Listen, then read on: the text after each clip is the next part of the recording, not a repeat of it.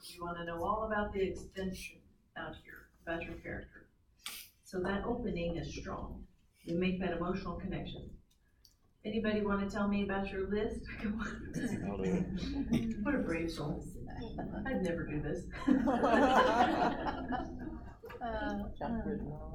Okay, first he's going to give us his list. You didn't really make a list? There is. Oh, okay. She rides a skateboard. Okay, let's hear from Mike. So you want to read my paragraph? Yes, read your paragraph. Use the mic you may use. All right. When Karen stood on her skateboard, she was almost 5 feet tall, not tall enough to keep from disappearing beneath the sea of commuters, funneling their way to work down crowded New York City sidewalks. She weaved through the crowds who, from the looks on their faces, were also running late. Mr. Giovanni, her boss, would give her an earful. She'd cinched her backpack tight against her body. Every dollar earned she'd stuffed in a pocket inside it, and as the money grew, so did her dreams. Karen didn't believe in banks. Well, that's not exactly true. At only 13, she wasn't old enough to have a bank account on her own, and she was on her own ever since she'd run away from the foster home. Okay, this is good. Don't run away. Oh, wow. What do you like about this one? Good emotion. It's emotional. Very good emotion. Do you have an idea about Karen's visual, what Karen sees around her, and what Karen is physically like? What would you like to know more of, maybe? Why she's there. What her job is and why she ran away. So, do you think that Mike pulled it off by giving us insight about the character from one point of view as an opening to a novel, maybe? Yes. Would this make you want to continue reading? Yes. Definitely. Okay. Devil's Advocate Book Doctor only has one little issue, and it's the opening. When Karen stood on her, read that again, Mike. When Karen stood on her skateboard. Hang on. Let me get. Yeah, when Karen stood on her skateboard, she was almost 5 feet tall. Okay. When Karen stood on her skateboard, she was almost 5 feet tall. She was almost 5 feet tall. Okay. I know what he's doing because I asked him to do it. We asked them to do a physical, right? So we get an idea about the character.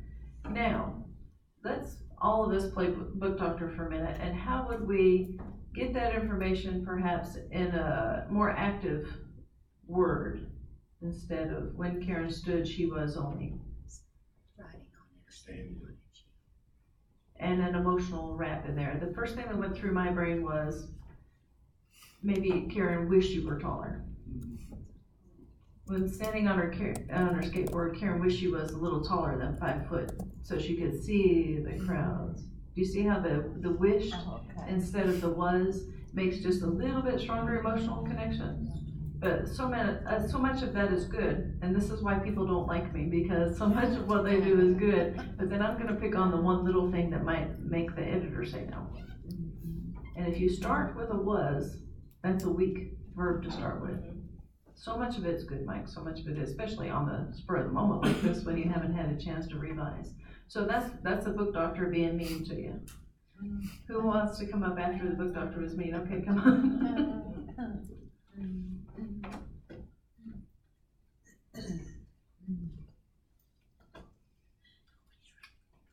Remember, it's all about that emotional connection.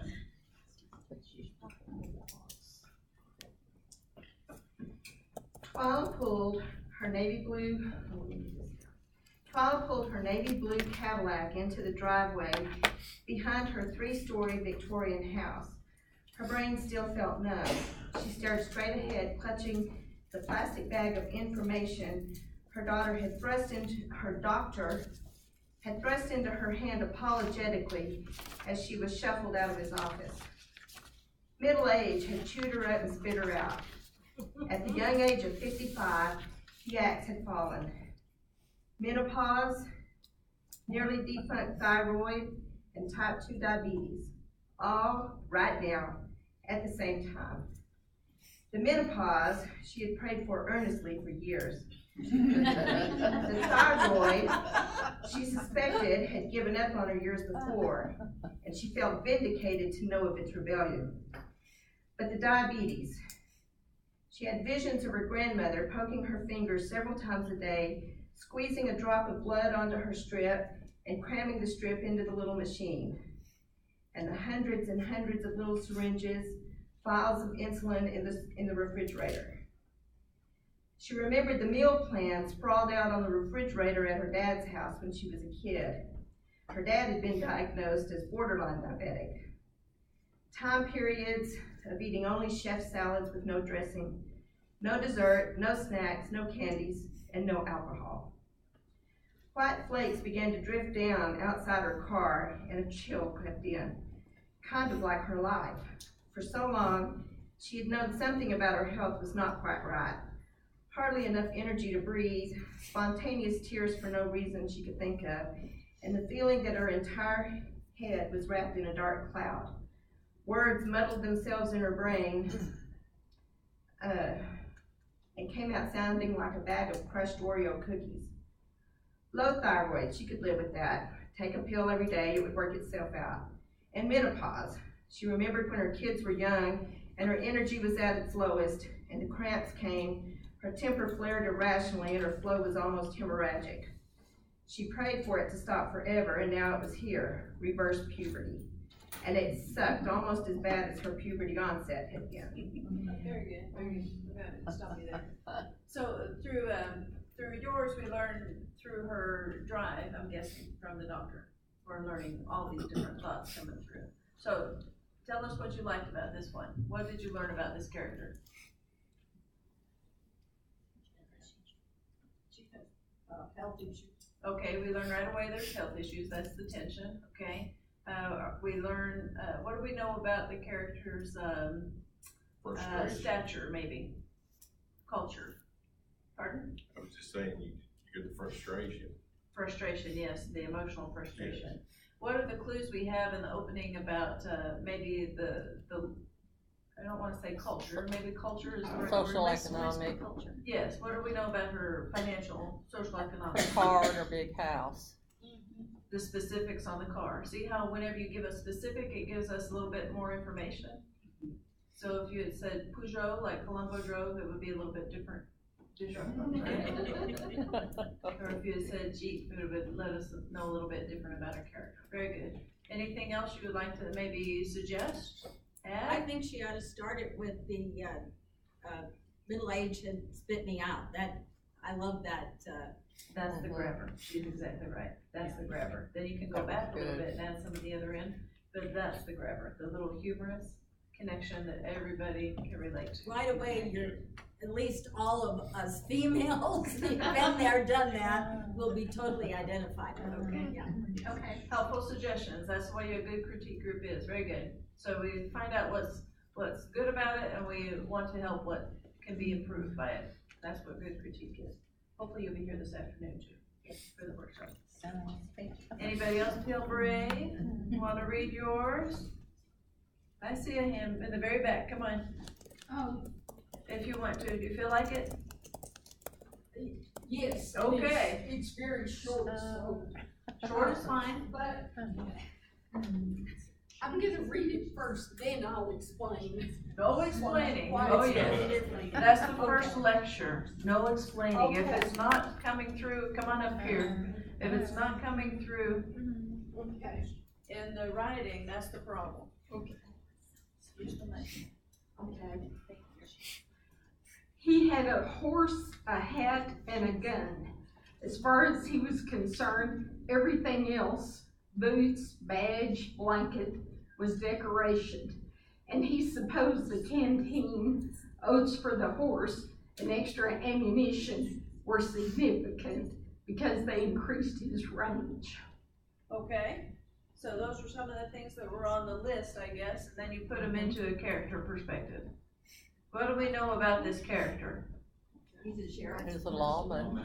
Okay, we think he's a lawman, don't we? Very He's a sparse. lawman. It's a sparse style, which does what?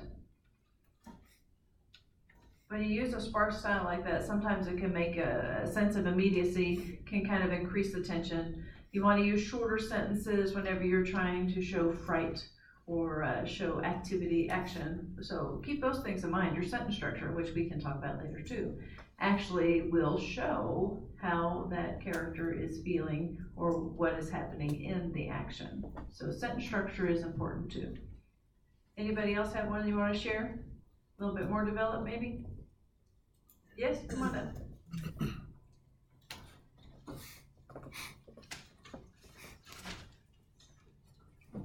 Are you just scared? Is that what it is? Did you have a chance to fill it out? You were talking to me and I was ignoring you. I'm sorry, my apologies. No, I picked a vehicle that didn't have any of those things. Okay, that's good. All right. Even in a mechanical body, the mind still sleeps. That had surprised her most of all. Now she napped during her PMIs as they adjusted this or lubed that. She had a strong metal body, a sturdy vehicle to move her through life. She had opted for cherry red, kind of like Iron Man's suit of armor. Her metal avatar could do everything her flesh body could. Almost. She could not emote. A cold, unmoving face confronted her every morning. No hair to comb, no teeth to brush, no lips to gloss, no cheeks to powder. She was cold and mechanical, unmoved and unmoving, except the voice. She couldn't bring herself to say my voice. The voice had the same emotion, a sort of Siri or Alexa-like quality that imitated emotion and feeling. Her mechanical arm moved her mechanical hand to unplug her mechanical butt. Junk in the trunk is how she described the battery case.